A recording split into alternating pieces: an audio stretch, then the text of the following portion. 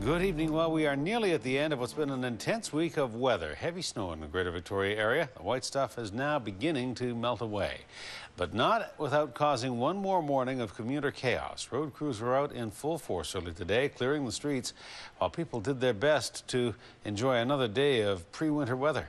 Astrid Braunschmidt has more on the story. She joins us now live. Astrid. Well, Hudson, the number of people we spoke to today, most of them said that they've enjoyed the snow, but they are ready to see it melt away. Talk about traffic chaos. It was slow going for commuters this morning, especially around Keating Cross Road at the Pat Bay Highway. We've had some stalls and some accidents where the cars have gone off road, so it creates a delay. Police advised drivers to stay off the messy roads, and they did. Ridership aboard BC Transit was up today, but the snow that started falling around 10:30 last night delayed buses too. It's just basically due to the terrain of that area. So number one, there's the 59, which travels through Triangle Mountain. That's always difficult for us. The viaduct, Cordova Bay Hill, those are some areas that do cause problems for transit.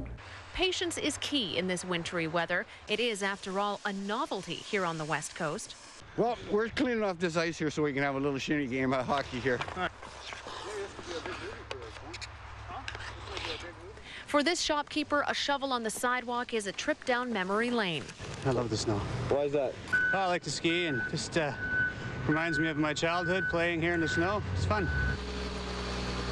Not fun, working a 15-hour shift through the night, salting and plowing the roads while the rest of us were asleep. I've been out to Hartland, West Saanich, Willis Point. It's been snowing like crazy out there. It's been really thick, and it was all night long.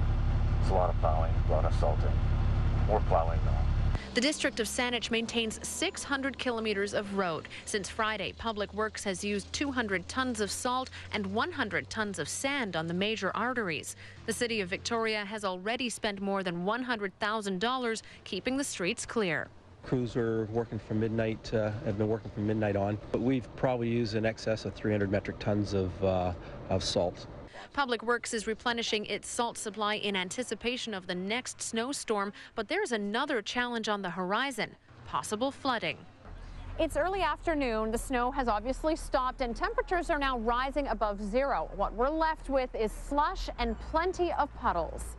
Tonight, as the winter wonderland goes down the drain, Public Works is asking everyone to help keep catch basins clear. They are clearing their driveways and you know, of snow and leaves. That don't put them over the catch basins, because you know, that'll cause flooding, you know, in especially weather like this. Weather which is turning warm and wet in time for the weekend. Now, people who took the bus to work this morning who are heading home tonight, what you need to know is that the routes that had been canceled because it was tough to get towards them, those are back in service, but there may still be some delays tonight. So if you're expecting someone, they might be a little bit late this evening. The good news for all the people who are sick of this wintry weather, temperatures are certainly going to warm up as early as tomorrow, up to about 8 degrees. So it's definitely going to feel a lot warmer tomorrow. Well, indeed. Astrid, thank you. You're welcome.